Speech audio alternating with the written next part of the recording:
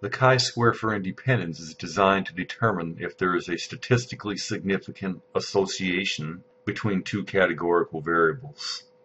In this example, we study the survival data for the Titanic disaster of 1912. Then we perform a chi-square test for independence to determine whether or not the difference in the survival rates of the three classes of passengers is statistically significant. The first step is to set up the hypotheses.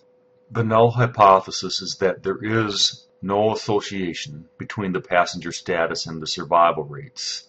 The alternative hypothesis is that there is an association between the passenger status and survival rates. The second step is to compute the test statistic. We start by computing the expected counts, and we place the expected counts in a table that has the same dimensions as the table containing the original data. The expected counts are computed using a row total times a column total divided by the table total. To compute the expected counts, it is helpful to have a calculator. The expected count for the first class passengers who survived would be computed by taking the row total of 499, multiplying by the column total of 325, divided by the table total of 1316, and this is equal to 123.233. To compute the expected count for the second class passengers who survived, we take the rows to column total of 285 and divide by the table total of 1316, and this is equal to 108.066. The expected count for the third class passengers who survived would be the row total of 499 times the column total of 706 divided by the table total of 1316, and this computes to 267.700. The expected count for the first class passengers who died would be the row total of 817 times the column total of 325 divided by the table total of 1316, and this is equal to 201.766. The expected count for the second class passengers who died would be the row total of 817 times the column total of 285 divided by the table total of 1316, and this is equal to 176.933. The expected count for the third class passengers who died would be the row total of 817 times the column total of 706 divided by the table total of 1316, and this is equal to 438.299. These expected counts are the counts we would expect to see if there is no association between passenger status and the survival rates. So now we are in a position to compute the test statistic. We use the symbol chi-square, the Greek letter chi, square, and it would be the sum, which we can represent using a Greek letter sigma, over all of the cells in the table of the observed counts minus the expected count squared, all divided by the expected count. So starting in the first row with the first class passengers who survived, the observed count is 203. We subtract the expected count of 123.233, square this difference, divide by 123.233, and then repeat this process 5 more times for the remaining cells in the table.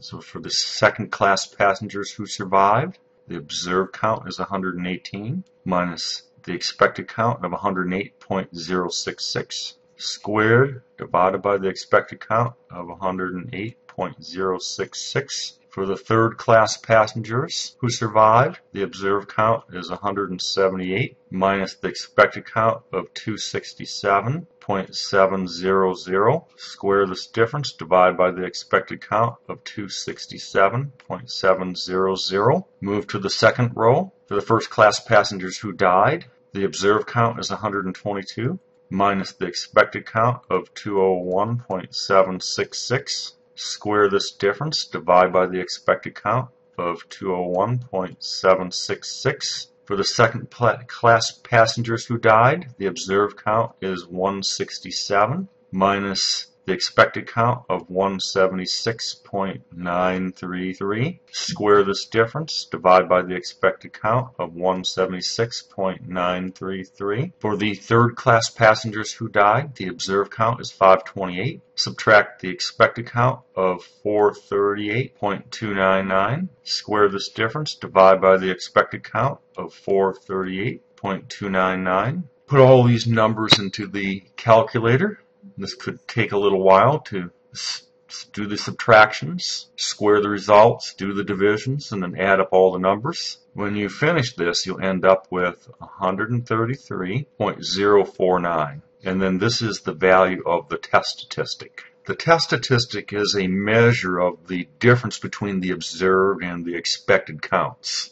In this case, we have a pretty large difference. The third step is to compute the p-value. To compute the p-value, we need to use a chi-square distribution. To determine the degrees of freedom, we need to use the dimensions of the table. This particular two-way table in the example has two rows, one for the survivors, one for those who died. So the number of rows is equal to 2. And it has 3 columns, one for the first class, second class, and third class passengers. Then to find the degrees of freedom to use, we take the number of rows minus 1 times the number of columns minus 1. In this example, 2 minus 1 times 3 minus 1, which is equal to 1 times 2, or 2.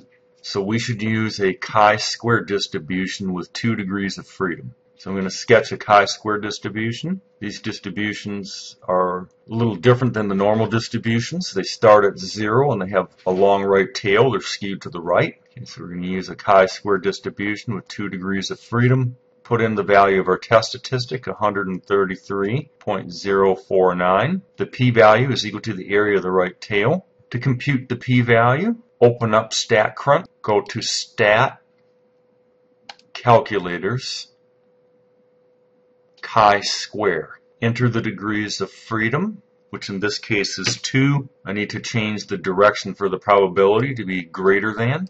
And then enter the value for the test statistic, 133.049. Press compute. In this case, we obtain 0 from the calculator. It's not exactly 0, but it is approximately equal to 0. So we end up with a p-value that is very, very close to 0. Our last step is to interpret the results. The p-value in this case is extremely small, so we have very strong evidence against the null hypothesis. And the differences in the survival rates by passenger status are statistically significant. In this case, the differences are also very important from a practical point of view. If you were to compute the percentages of first-class passengers, second-class passengers, and third-class passengers that survived, you would see that there's considerable differences between them.